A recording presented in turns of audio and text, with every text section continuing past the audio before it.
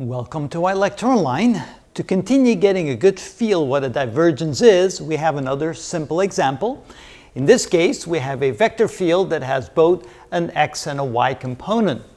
Now, when you draw this vector field, you can see that the magnitude of the vector field is always towards the origin from all directions.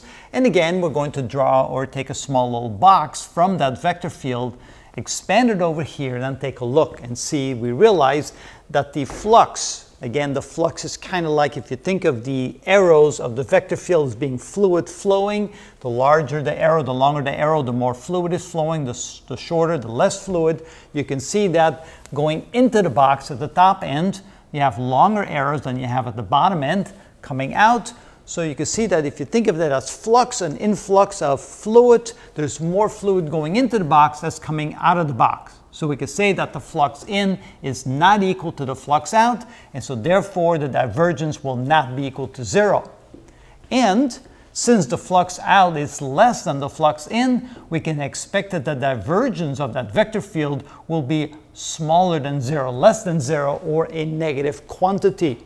So when we actually calculate the divergence, which is defined as being the partial with respect to x of the x component of the vector field plus the partial derivative with respect to y of the y component of the vector field plus the partial derivative with respect to z of the z component of the vector field. And then if we put in the x, the y, and the z component, there's your x component, there's your y component, the z component is 0. Notice you get -1, -1, which is a -2.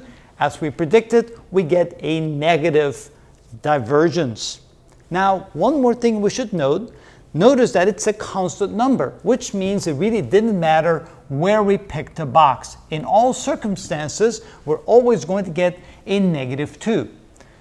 The reason for that is that means that the change in the vector field is a linear change. So if you make a change in the position anywhere along the vector field, you'll see that no matter where, from where to where you change, if you change the same amount in the same direction, you will get the same change in the vector field. So therefore, we can say the divergence is constant for all values of x and y, so that we know then that the change in the vector field is a linear change.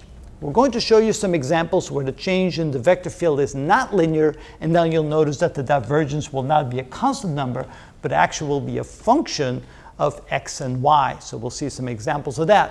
But again, here you can see that if the flux out is less than the flux in, as if flux is being absorbed, fluid is being absorbed, then you know that the divergence will be a negative quantity. And that's how we know what we mean by a divergence.